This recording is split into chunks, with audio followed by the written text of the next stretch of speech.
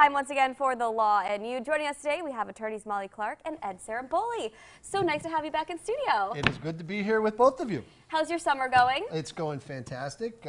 Busy. Kids are running us around like, like crazy, but it's been a nice summer. And you look nice and tan. You're getting some sun. Just got back from Cape May. Ooh, lovely. She loves back the from beach. vacation I do time love the beach. to work, nice and hard. So let's get some free legal advice today. This question's coming from Sophia from Shavertown. She's saying, I was driving behind a dump truck and garbage flew out. I had to swerve and run off the road. What should I do? Right. So, Sophia, the first thing that you need to do is report this to your insurance company, because if you ultimately can't find the owner of the dump truck, then you're going to be able to put a claim in as long as you have uninsured motorist coverage, because this is what's called a phantom vehicle, meaning that there was a phantom vehicle that caused you to run off the road.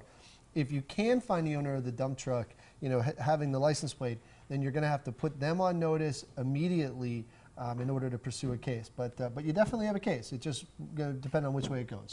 Right. I don't know. We don't have enough facts here, but if you were able to get the phone number, there's sometimes numbers on the back of those trucks. Or like Eddie said, if you were able to get the license plate, that would be helpful.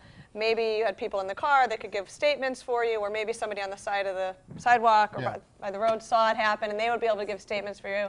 Or they might know the garbage truck or whatever. But you have some investigation to do. You should probably give us a call and we can help you out. Yeah, get to us very quickly, because especially in cases like this, if it is an uninsured motorist case, there are very, very, very strict requirements by the insurance company for you to put them on notice. So don't delay. All right, give them a call as soon as possible. You can also find more information online at their website and on social media. And if you have questions for The Law and You, submit them to PAHomepage.com.